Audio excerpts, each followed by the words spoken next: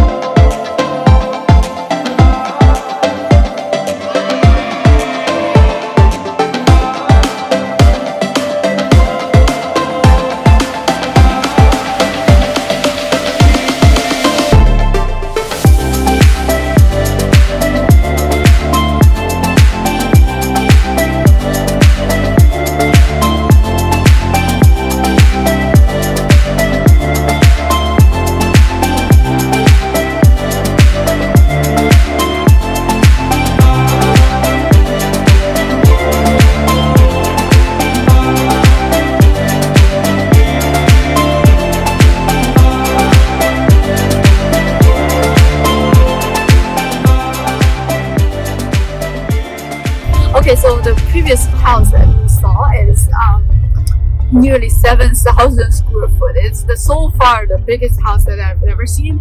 But in terms of the layout, I don't like it that much. It's just a kind of weird, too many level changes. Separate two big houses, similar one, but they make it like two connected together. It's, you know, like, what's the practical use of that? Two family living together? No. So the price of this house is roughly 1.7 million. Share with me and leave your comment below about what you like about this house and what you dislike about this house. Hey guys, so now we've come to our bonus house, the last house today, the real last house today. Okay, it's well maintained and neighborhood super nice. It's like one of the best neighborhood I've ever seen.